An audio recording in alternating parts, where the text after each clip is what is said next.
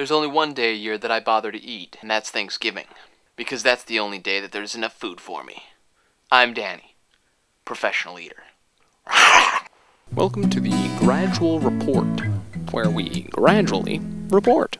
The first Thanksgiving was actually between two men that had just seen a female get eaten by a snake. You can't eat a whole triceratops, Thor! Your jaw doesn't unhinge! I can and I will! I loved Maggie, and that snake just ate her up!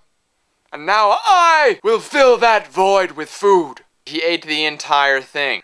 And he proclaimed, "Third Thursday of November will be known henceforth as Eat Until You Puke Day." The Puritans, being the marketing geniuses that they were, changed it to Thanksgiving. But a lot of the same traditions are carried on. For those of us that are with the times, today is the day before the day before the day of before the day, which means today's the day we start stretching our stomachs out with a raw cabbage, because to digest cabbage actually takes more calories than is inside the cabbage itself. Another thing that's good about the cabbage is that it's very gaseous. Gases tend to stretch the stomach out up 10th degrees. Cabbage.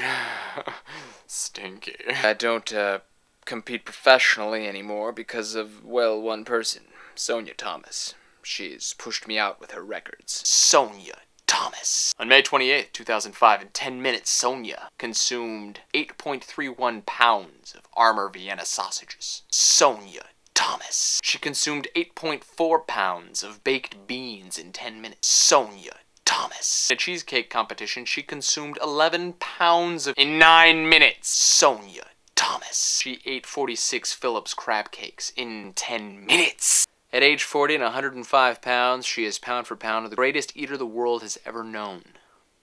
Ladies and gentlemen, I present to you Sonia Thomas.